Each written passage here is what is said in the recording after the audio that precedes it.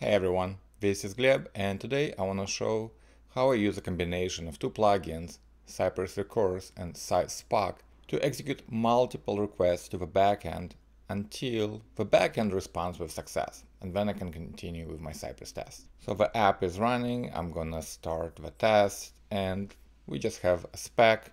But notice is clicking on the button, but the server doesn't respond yet. We can click multiple times, and now notice it responds hello. So what we want to do is to execute those requests to that endpoint ourselves.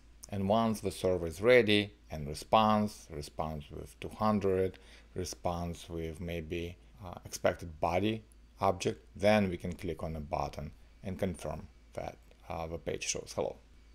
So right before we do this, meaning like clicking on the button, we want to make the same get request to the greeting. So we can use request command get greeting, and let's see what happens. Okay, so notice at the beginning it just fails. We can allow it to fail by the way, get is the default, so we don't need to use it. We can say URL, and right here we can say fail on status code false. So notice it makes request, it fails, and then we continue, and then our click fails. What we want to do is to keep making requests until the server responds with success. To do that, I wrote a plugin called Cypress Recurse. So we can import a utility function called Recurse from Cypress Recurse. And the purpose of Recurse is to repeat Cypress commands until a predicate passes. So instead of just calling the request, we can say, okay, recurse. So the first argument is a function that does something. So in this case, it makes a request. And this request can fail, and that's fine. So this is a function, and it just returns a Cypress chain of command. The second argument is a predicate. So whatever the first function yields, so in this case it's a response, that's what we want to validate that object, and return true. In this case, recursion will stop, or false, and recursion will go back to the first function and execute those steps again. So what do we have to check? Well, the server might not respond. So we can say, okay, is status code okay? The server might respond with 400 or 500, so we want to say, okay, status code has to be 200. And we can look at the response object, right? And it has to be hello. And another third argument that Recurse allows is options. The suggestion is fine, so we don't want to log intermediate steps. We will delay 1 second between attempts, and we're going to try for 10 seconds maximum. So let's see if this works. Notice it tries it every second, and boom, at some point the server responds with 200 and the body is hello, so we know the backend is ready. We click on the button, it makes the same call, and the greeting responds. So this was our first solution. We use a predicate to validate multiple things inside the response, and sometimes this validation is kind of nasty, right? We want to validate maybe deep inside the body of the response. It becomes verbose. So this is why I wrote a plugin called Spark. So we're going to say import Spark from Spark. And what it does, it allows you to specify properties of an object.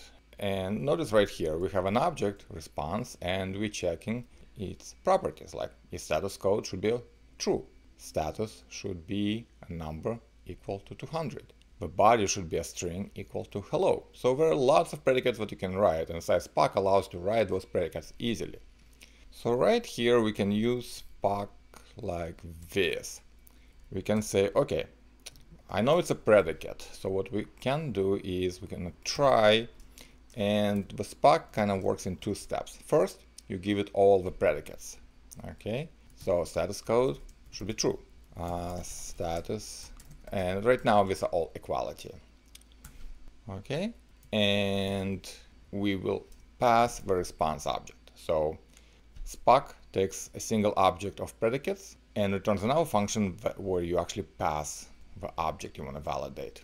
So we are trying and catching, okay, and we don't care about the error, right?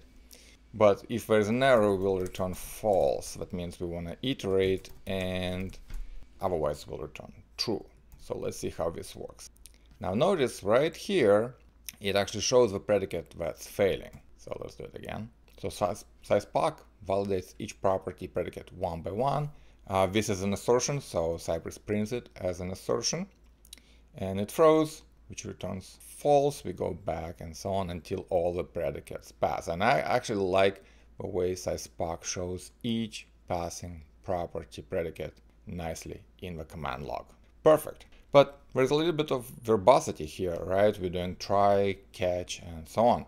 Cypress recurs, the predicate function can be synchronous, or it has to be synchronous, and it can either return a boolean or it can throw. If it throws an error, then Cypress recurs knows that it has to try again. So we don't have to do try, catch, and return a boolean. We can directly say, okay, just run Spark on the response object, and it works exactly the same way. And the final bit of advice. Our predicate function gets an argument, that's the current subject yielded by the first function that actually does something. And all we do, we take this argument, this response object, and we call the function returned by the Spark, and we pass the response as an object. So the whole purpose of this function predicate is to call another function. So we can just eliminate it completely and just pass the function returned by the Spark to the recurse. So whatever response the first function yields will go right here and will be validated. If it doesn't pass the predicate, an error will be thrown, and Cypress recurse will go back and retry after 1 second. But if it yields, if it throws nothing, then we know the predicate passed, and recursion will finish, and it will move on to the next step in the test. So one more time, retries calling the backend, validates the response object, and if all the validations pass, then it continues with the test. So this is how I would combine Cypress recurse and sizePark in the same test. I'll put a link to the plugins and to a blog post that describes everything in detail in the description of this video. Thanks to Murat Özkan for asking this question and proposing initial solutions that I just refined just slightly to show in this video.